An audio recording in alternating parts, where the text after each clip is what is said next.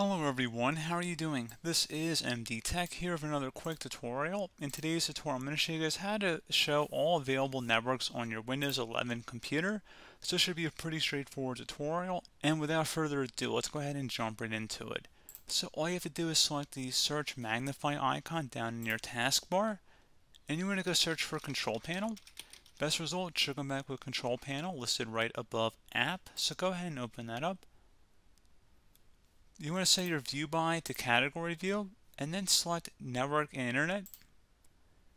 Select where it says view network status and task.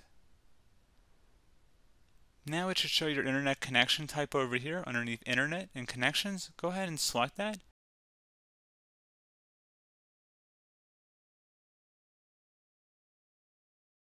On the left side, select change adapter settings. And it should list out all your available network connections in here. So pretty straightforward process, guys. Do hope I was able to help you out, and I do look forward to catching you all in the next tutorial. Goodbye.